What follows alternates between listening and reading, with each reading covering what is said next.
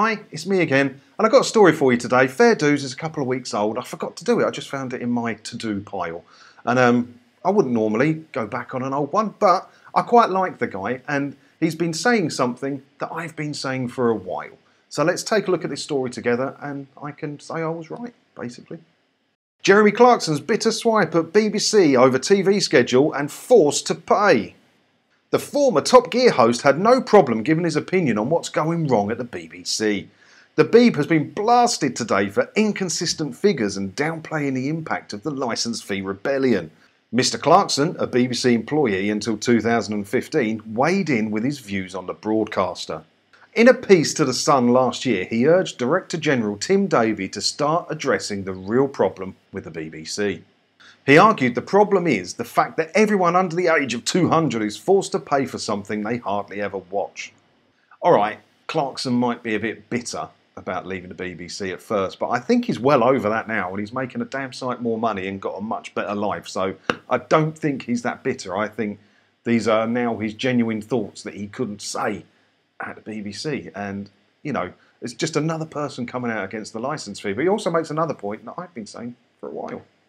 He added, "Oh sure, they've tried to make it youth-friendly by putting stuff on apps and speaking street, but what's the point of being down with the kids when the entire audience is sitting in a Shackleton's wingback wondering whether Werther's originals tasted better in the war?"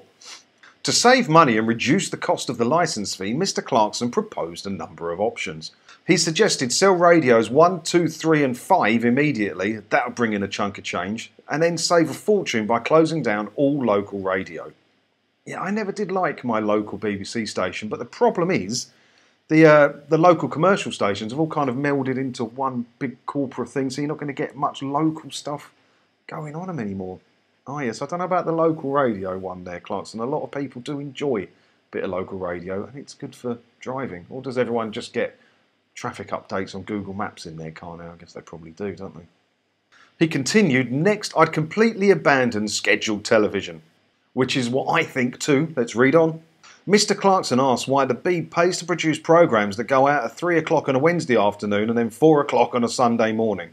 Now, alright, he works for a streaming service, so, you know, scheduled television is the enemy of the streaming service. Obviously, I get that.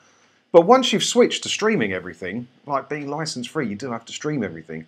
You wonder why you ever waited till 8 o'clock on a Thursday night or whatever to watch your favourite shows. It's ridiculous. When a couple of clicks and you can watch your favourite show as and when you want on any device you want. Scheduled television is dead. It's dead. I'm surprised it's still available now. Although it's probably because broadband in the UK is still a bit patchy, isn't it, I suppose. He argued that television habits have changed. Nobody watches TV like that anymore. We decide what we'd like to see and then we stab away on our 43 different remotes until we find it. Yeah. I actually spend more time trying to find things to watch than watching them now because I have so many streaming services that we have to have. And I'm just forever adding stuff to the list and then never getting around to it and finding more stuff and adding that to the list. Madness. Instead, I'd merge all the Beeb television channels with Channel 4 and make only high quality shows which are put straight onto the surprisingly good and clever iPlayer. He used to slag iPlayer off when he was on Top Gear. The BBC would then become the UK's equivalent of Amazon and Netflix. Yeah, and it would be brilliant. It would be better, and they could make more money. And you could choose if you wanted to subscribe to it or not. Mr Clarkson said we would be more willing to pay the licence fee if it was significantly less than it is currently. And without afternoon TV and all that radio nonsense, it would be. Nah, see, you're doing all right. You're doing all right, Jeremy, and then you've gone and messed that up, haven't you? Still got some friends at the BBC, obviously.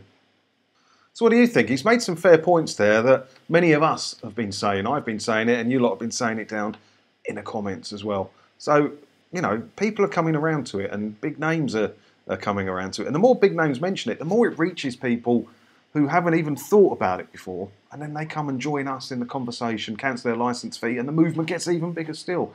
It's brilliant.